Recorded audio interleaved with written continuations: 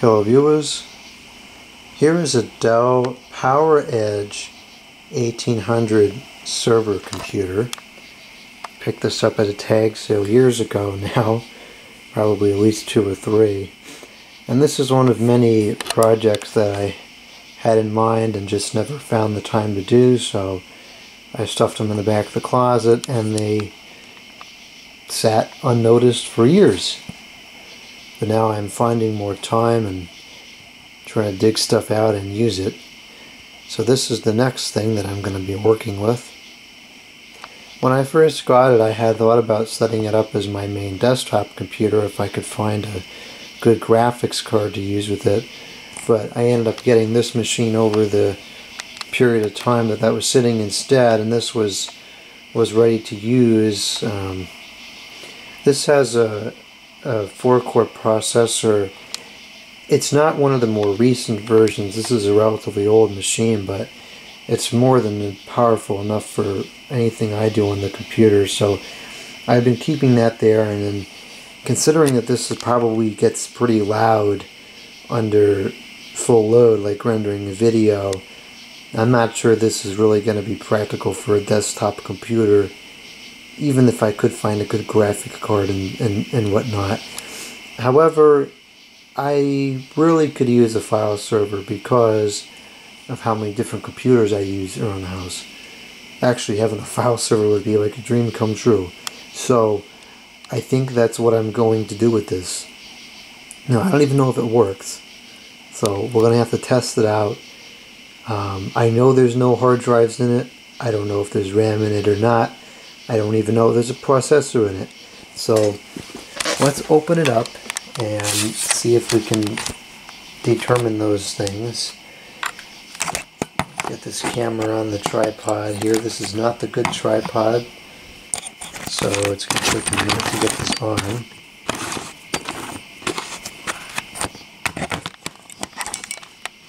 Okay, and I'm going to move the computer over. It's really heavy. I struggled to get it up the stairs.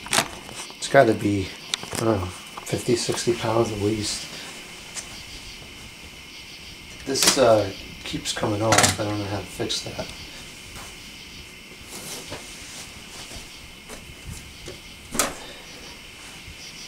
And it looks like something is falling out of there now.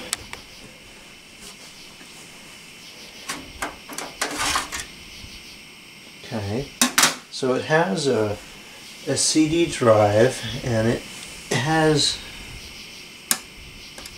I'm not entirely sure what that is, but it's got that. We've got some USB ports at the bottom. Now, I believe this is, oh, that's cool. Let's set that aside for now. Trying to figure out which side is unscrewed. I think.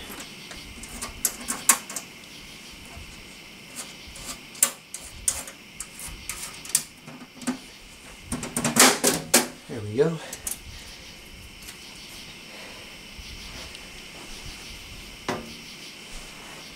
Alright, I'm going to try to lay this down here.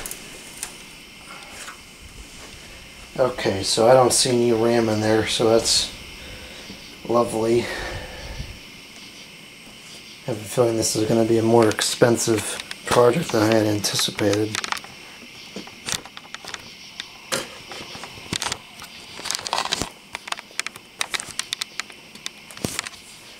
It looks like, let's see here, there is several expansion slots, and I believe I have a graphics card that would fit in that one. So I may, just for purposes of curiosity, put Windows on here and see what happens. But like I said, I really don't think I'm going to keep it for that purpose because it's not super practical. But let's see here, we got, these are all kept off, but we got quite a few connections here. Looks like this could take 2, 3, 4, 5, 6 hard drives. There appears to only have been 2 connected, at least that's all we have provisions for right now.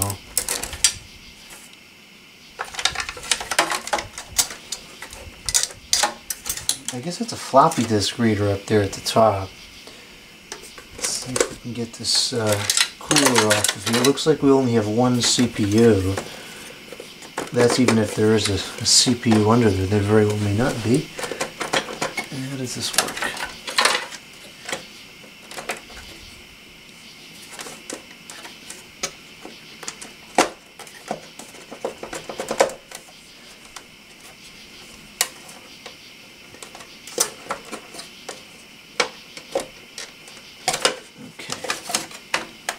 Oh, that whole thing just kind of comes out here. Alright, here's the fan.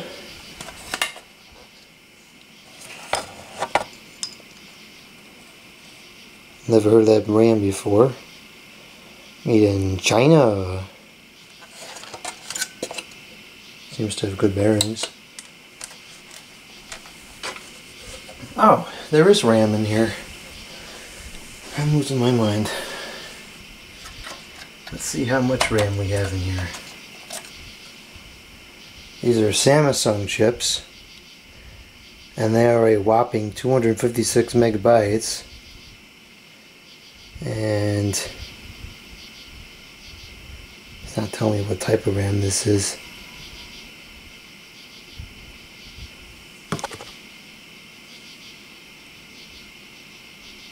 Come on.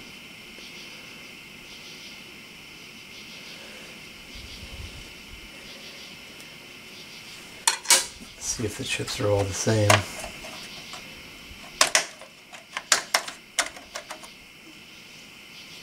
No, they're not all the same. This is another Samsung, so we have 256 and 256 will give us 512. And then we have 2 512 chips manufactured by a brand I don't know of. Country of origin US. Lead free. And this is DDR2. So it's, you know, it's got some age to it. This is not by any means very modern equipment. So it looks like we got a total of 512 and 512 gives us 1024 and then 512. So we got 1.5 gigabytes of RAM, which, I mean, given my usage for it, that would probably be sufficient serving files, but who knows.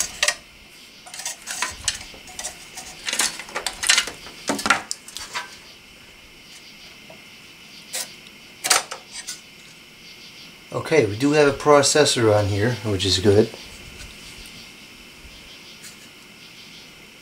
And it's still stuck on there, so I have to redo the thermal paste, which is good. Just have to be remarkably careful putting this back into place. This is pretty clean, so there's no reason to clean that. Actually, this whole unit is very clean.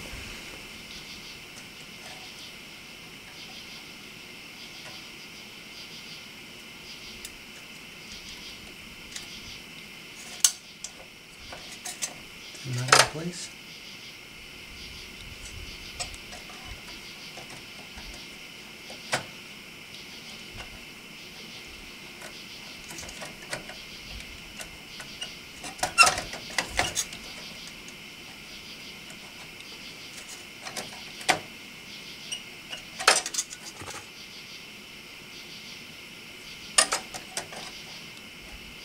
What is the deal here?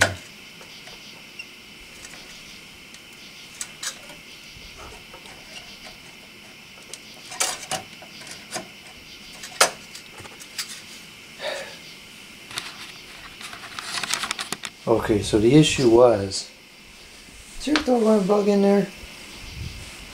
The issue was, this was closed. I didn't think of it because it came out without me having to undo it, so I ended up having to heat this thing up to get this off, and now I can put this in because it's open.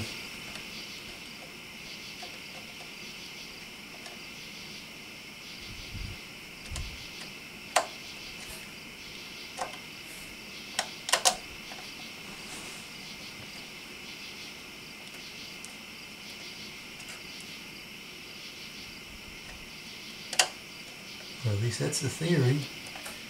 I'll close that. Yeah, that's in place. Okay. So now I'll put the cooler back on. And before I use this, I'll have to redo the thermal paste. The heck?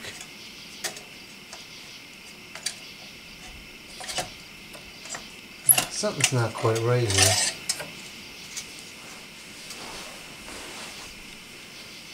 Why is that?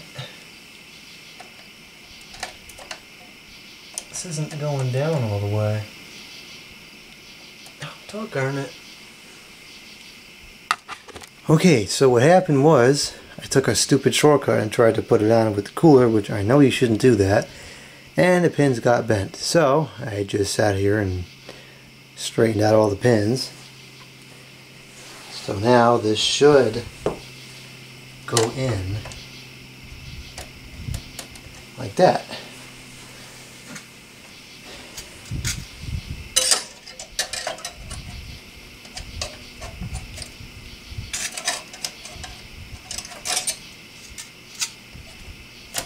Close that, and I don't think it matters which way this goes.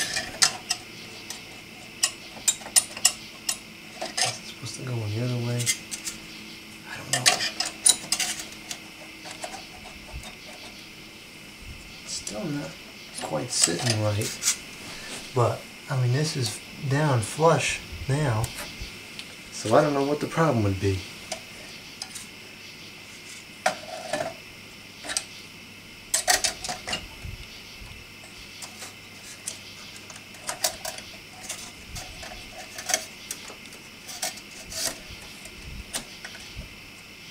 Whatever, I think that's in place. Alright, so that's that. That was a freak show and a half. I don't know if this is dual channel or not, but we'll put it back the way it was.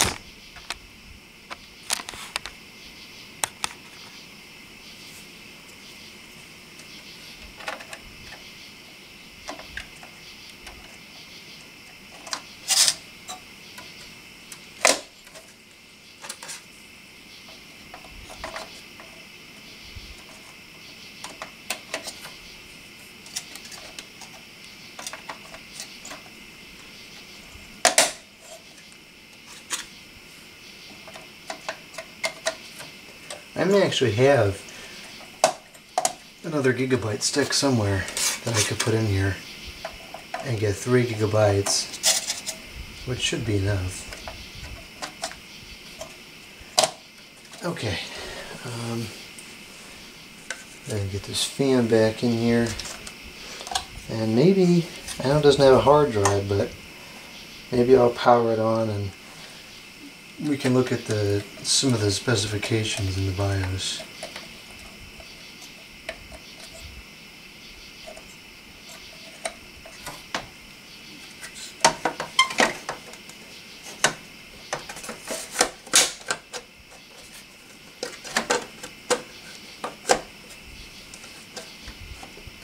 Oh dear, what happened?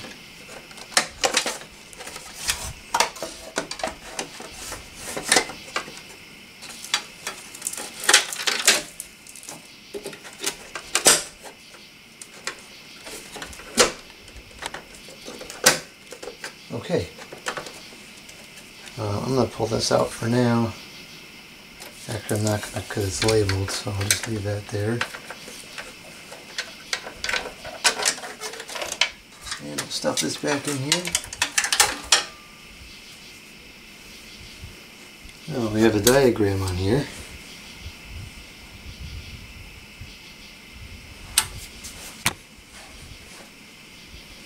Not even in the camera. That's great. This is a fantastic production.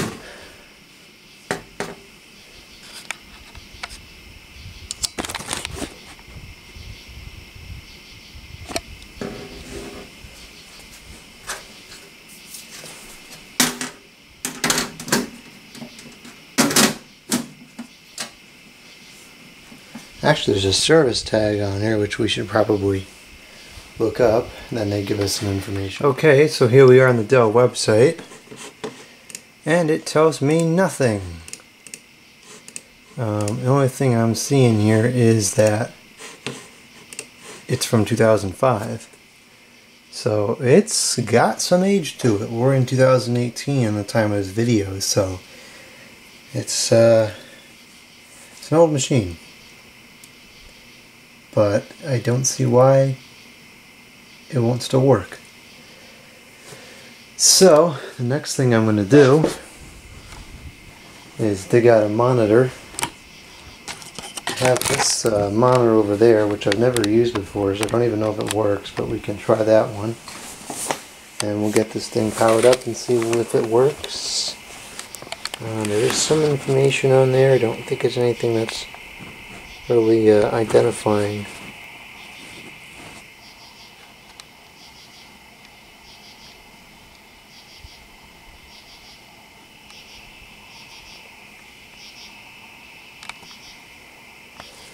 Well, that's going to wrap up this video, and we'll be back soon.